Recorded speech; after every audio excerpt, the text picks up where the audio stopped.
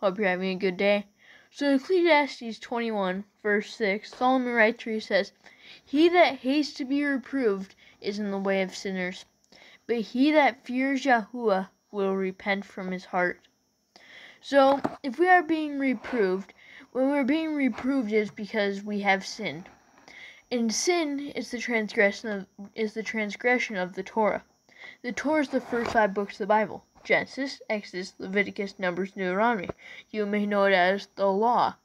It says that we should follow the law, and that we should always have the law upon our heart. We should always have the Torah upon our heart. If we fear Yahuah, we will follow His Torah and do as He says.